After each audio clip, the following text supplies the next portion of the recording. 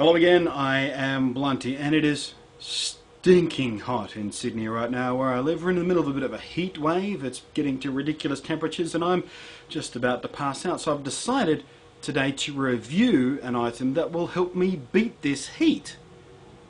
And it's this. Wristwatch. Well, actually, it's not even the wristwatch because that is actually the iPod-Nano I'm wearing as a wristwatch. And I'm not going to go into whether I think that's just like a turbo geeky thing to do and how practical it is to have a wristwatch that's difficult to read in direct sunlight and all that sort of stuff. But the market for making bands for these things has exploded. There is literally dozens and dozens and dozens of these cheap and nasty little bands made out of just all kinds of crap, and a lot of them are silicone and just rubbery, awful things. But this one is actually a nice high quality one. It's made from real leather. It's made from stainless steel and it's built tough as hell. But what is the secret behind this wristwatch band for the iPod-Nano that's going to help me beat the heat? Well, let me show you. It involves having to remove it from your wrist. You remove the iPod-Nano from it and ba-bam. Can you see that peculiar shape of the big slab of stainless steel that is holding the iPod-Nano securely to the band? That is the ultimate secret for how a wristwatch band can help you beat the heat, because you need to use it in combination with something that is deeply loved by any true Aussie out there, and that is a big old case of beer. And I have selected a case of world-class collection beers from all over the world, 10 of them as a matter of fact, and I'm going to drink every last one of them while I review this wristwatch. And we're going to start here with Sapporo Japanese beer. Now watch. Hook that under there just like you do any other bottle opener. If I can do it. I can't see because I've got the light shining in my eyes so you can see what I'm doing. Ba-bam. A wristwatch that helps you beat the heat of summer. Every Australian needs one of these. That's actually not a bad beer at all. Very refreshing. Because I am, I'm still here. All I'm saying is that I will admit that reviewing a watch band that is also a bottle opener is a fairly flimsy excuse for drinking and drinking and drinking on a really hot day, but I'm Australian. I don't need an excuse to drink and drink on a hot day. These watch bands, by the way, are made by Richard Tracy brand. That's literally what they call themselves, Richard Tracy brand. It says right there. You can get them from ThinkGeek apparently, and he actually sent me in 3 different samples of it. Wait, more beer. This is your classic style. Nice plain leather band, stainless steel construction in silver, stainless steel colour naturally. And you got my personal favourite, and the one I've actually been wearing, as you can tell because it's got a little wear thing in it from where I was wearing it, is the Ninja style, which is the same again, stainless steel, but it's powder coated or something, or it's made black, and the little, what do you call that thing? Clasp, clippy thing. Buckle, little buckle is also black. So. And then of course you've got what I call the gay one.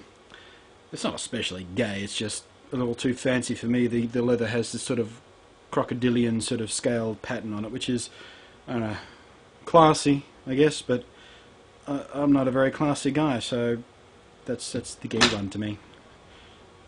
Sweating too much, need more beer. Don't know whether it counts as ironic or not, but this Sapporo beer, which is apparently Japanese, is actually made in Canada.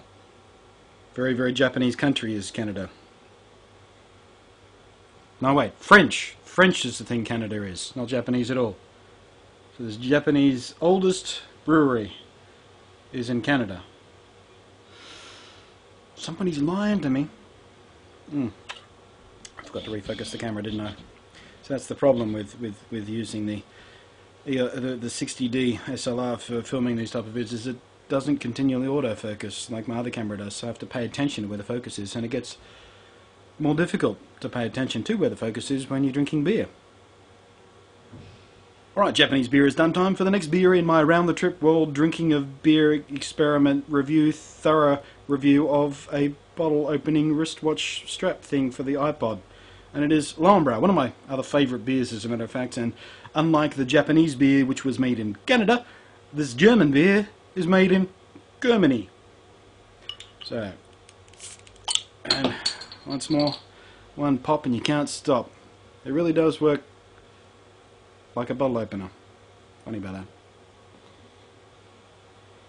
that. Actually, you know what I could do in the testing process is read what the what the box says about these various beers, because I bought the beers as a sort of box set of beers around the world kind of thing, even though like half of them are German, which makes sense. Germans do excellent beers.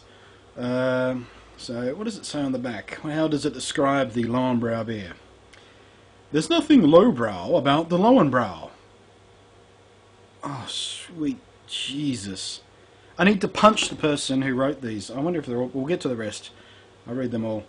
There's nothing low about the Lowenbrau. Not only does it pour well it's a liquid, it should. Smell great. It smells like beer. Look good. Yeah, it looks like beer. And taste brilliant. Can't argue with that. It has a nice blue label with a lion on it. That's the truth, but you know, there's a vast difference between whoever wrote the back of this box and the type of jerk-offs you see describing different kinds of wines, where they're, I can smell plums, yes, plums, yes, petroleum, and petroleum, and a distinct backwash of apple vomit. No, it's, with beer, it's got a blue label with a line on it. If I'm going to do this reading the back of the box thing, I should do the the first beer, which is the Sapporo, the Japanese beer from Canada. Where is it? Sapporo is brewed with state-of-the-art equipment using natural ingredients. It's a moderately light, refreshing and crisp beer that tastes sweet, floral and malty. So that's more of what I expected from the bottle top. Not like, it's got a blue label with a line on it. One more sentence. And the bottle is very tricky to hold with chopsticks. Ha ha! Informative and racist. Nice work. Wait, is it racist to suggest that the Japanese people would drink their beer trying to hold it with chopsticks? Yeah, I think it is. Yeah, it's definitely racist. German beer all gone. Time for the next beer. And it is Stella. Stella, or Stella Artois, as I like to call it. Belgian beer. And there's probably a World War II joke waiting to happen about drinking a Belgian beer right after a German one, but as I keep saying, this really isn't about the beer, it's about the bottle opener that I'm reviewing here. And I wonder if the Polish make any good beer.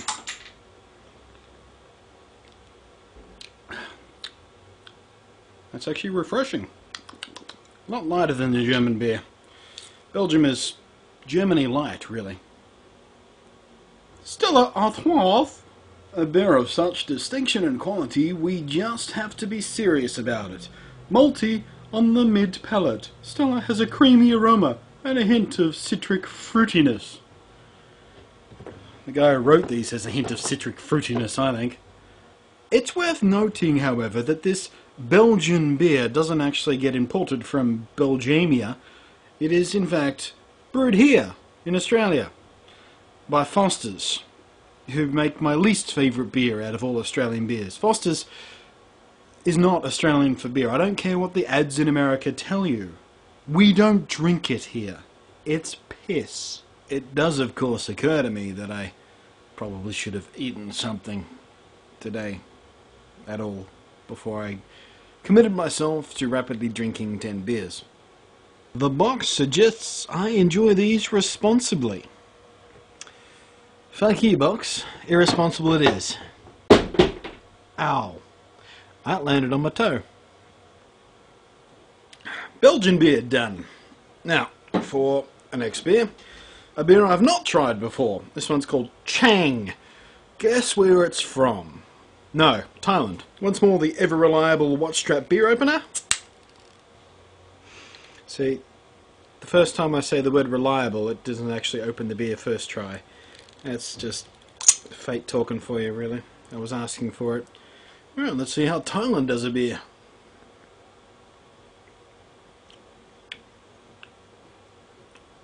I don't like that. Let's see what the box says. Chang from Thailand.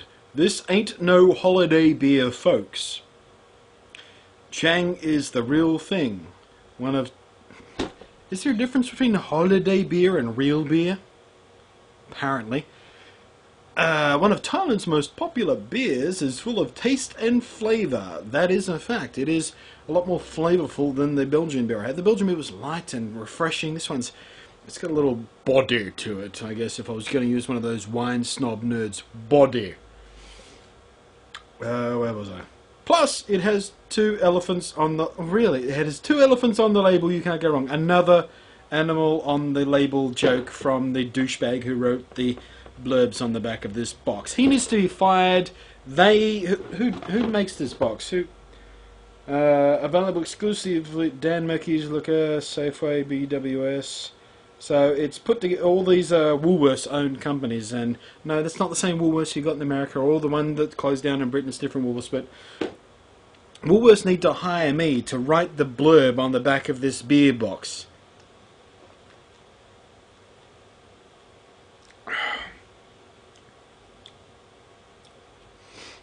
See, I'm not even sure how to describe that flavour, but I could still do a better job on the back of the box than that douchebag.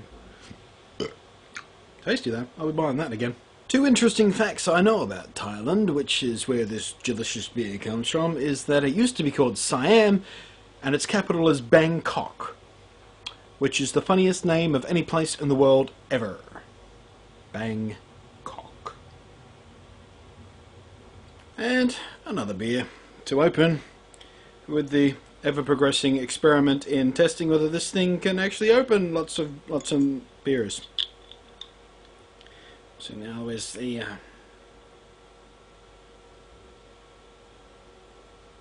Well, that's disappointing.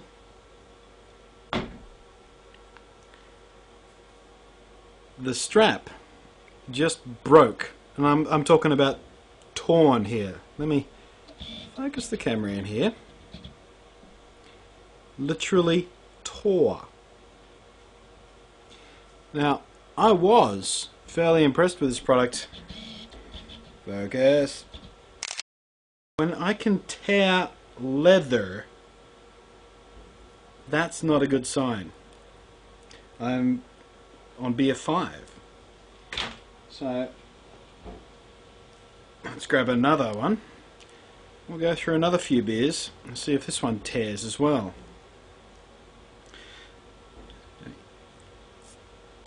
This is a Bitburger beer, which is, I'm going to guess, from Germany. Let's have a look down here. Come on, where does it say? Where does it say? Yes, Germany. German. It's German beer.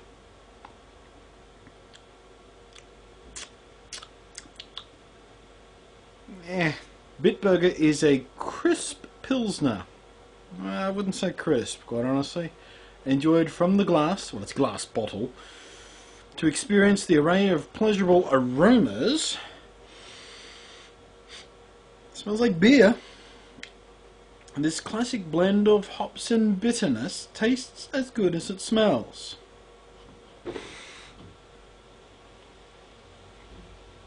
And it does taste as good as it smells, but then again it doesn't smell like a particularly terrific beer. Another beer down. Another beer to open with the second watch strap, because I managed to break the first one. So, we'll get another lip there. So it occurs to me at this point that some of these may be twist top bottles, but I'm going to open all of them with the bottle opener anyway, because what's a bottle opener to do if not to open bottles, despite the fact that they're meant to be twisted off? That wasn't twisted off, there's no thread or anything. This is unpronounceable. Oettinger. There's a big O, little E, T-T-I-N-G, pills. Probably a Pilsner of some type from Germany, I'm guessing. Yes, it's a German beer. And it's made in Germany. It's imported into Australia. So, earlier on in the experiment, there were a lot of beers that said they were made elsewhere, but weren't made elsewhere. They're just licensed from where they were originally made, then made here. But this was not. This is German beer, again from Germany. And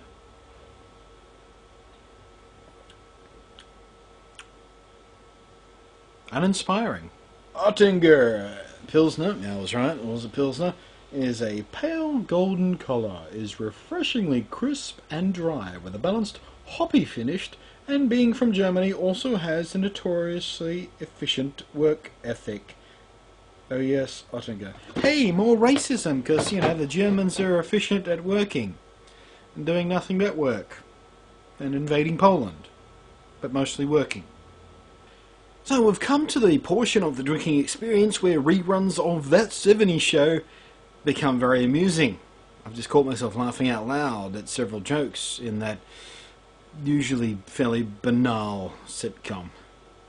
Although that Laura Prepon, I think her name is, the girl who plays the redhead in the show, the main love interest of the main character of the show, is forever the hotness. Sober or drunk, she is smoking. You know it's true. Every quarter I put into it, I get half back. That's a 50% profit. It's hat wearing time. Noodles.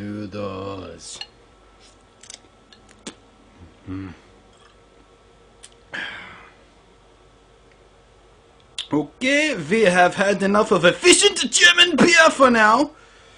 Until the Mexico, I think. Corona. A Mexican beer which should be a mystery to no one who has ever drank a beer.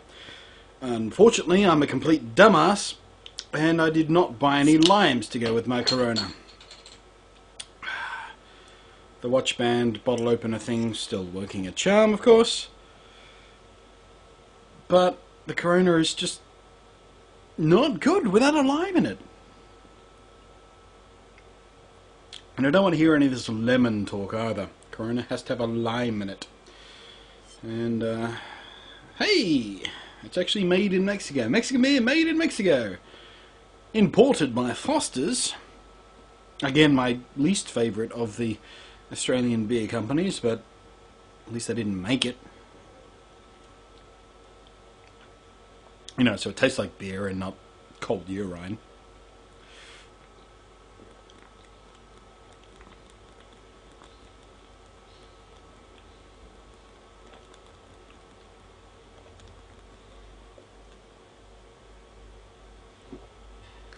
I don't know what it is about Corona, but it needs lime.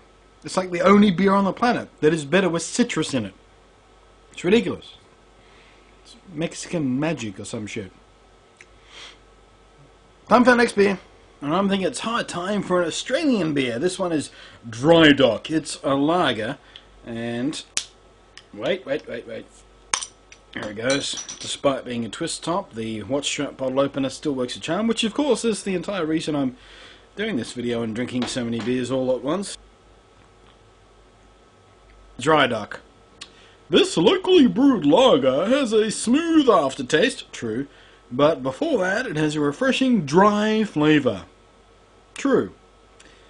So that means while it's wet, it's a beer that's also dry. Those crazy Australians.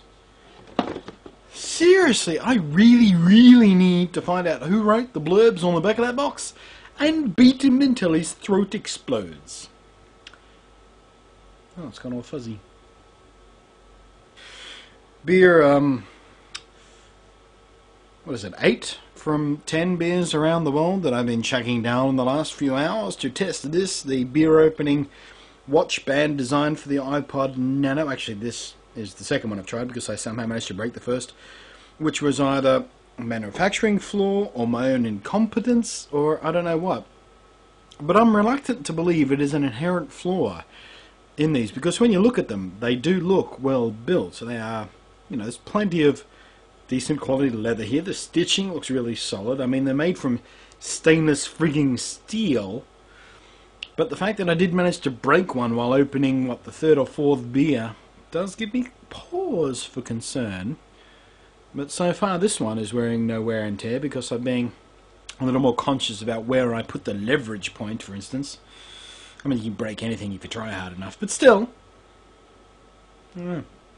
We'll see.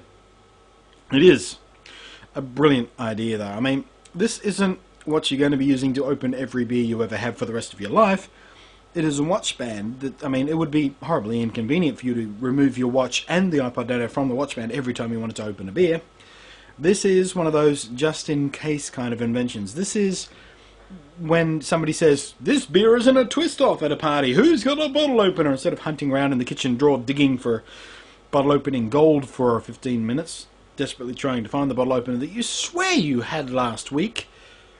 This is sitting on your wrist there waiting for that emergency. And I know at least 5 ways to open a beer without a proper bottle opener, using like lighters or other beer bottles and stuff like that, but still, it's handy to know that it's sitting there waiting for you to use it, just having it there, and that cool factor of go, hang on, my watch can save the day. There you go. It's kind of cool. And if you're going to buy a watch band to use an iPod-Nano as a watch, it might as well have more functions than just a piece of plastic, as far as I'm concerned. That was weak. Should have heard the one I did before I turned the camera back on. Epic. Shaked the walls. The windows broke. The neighbours knocked on the wall. It was extraordinary. You know, I had a friend, I still have a friend, but she's a long way away right now. Used to love growing this part of my beard, the little bit that douchebags don't shave to make that little soul patch thingy. She used to grab it. She used to like use me as a muppet or as a ventriloquist dummy. Hello, I'm Mr. Nate. It's making me laugh. I miss her right now.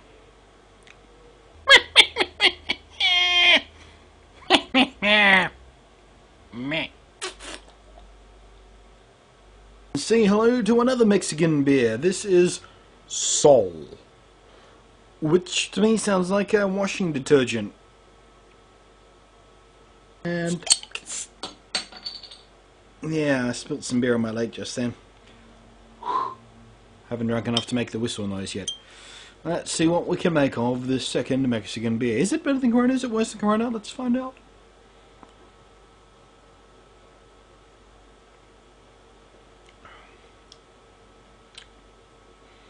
Again, I get the distinct feeling that it needs a lime shoved down its throat. What is it about Mexican beer that makes you want to improve them with citrus? It's a mystery. I think I'll need to plan a trip to Mexico to find out. Go to Mexico, drink all the beer I can possibly drink with citrus, preferably lime. The back of the box blurb says about it, Sol, Sol, Sol. Seriously, it says it 3 times. We love your crisp, refreshing taste, your preference to be served ice cold, as all beer should, by the way. Yeah, I'm talking to you Americans. Ugh. Your clean, dry finish and your oh-so-stylish wedge of lemon or lime. See, I knew it. I knew it. Even the back of the box says so. Mexican beer deserves a bit of lime in it. Or lemon, if you're a lemony type of person. Stuck in your neck is the rest of the words that I didn't read before I stopped drinking. So there you go. I freaking knew it. Mexican beer, citrus. It's a magic combination, and the first thing I said when I tasted it, needs citrus.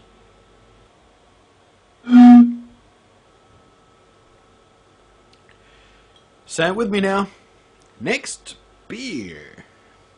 Actually, this is the 10th and final beer of the evening, which is Beck's. Delicious alcoholic beverages, by the way. And there you have it. 10 beers opened with 2 watch straps. This one is actually held up completely firmly. And for the last few beers I haven't been particularly careful with it. So I'm thinking that first breakage was, in fact, a fluke. So I'm going to finish this final of the 10 international beers from around the world, as the word international would in fact imply, and then tell you what I think about the watch strap. Blind taste test? I would say that's a German beer. Couldn't tell you which German beer exactly, particularly at this point of night where I've drank 10 beers in about 2 hours, but it's definitely German.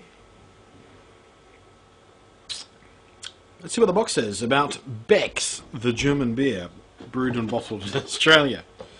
Corona, L'Ombrella, Chang, Beck's. Germany's most popular export beer.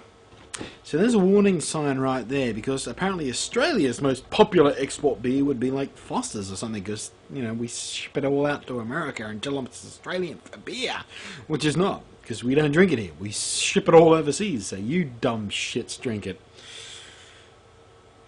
This refreshingly dry, crisp, and has absolutely nothing to do with a certain famous tattooed English footballer.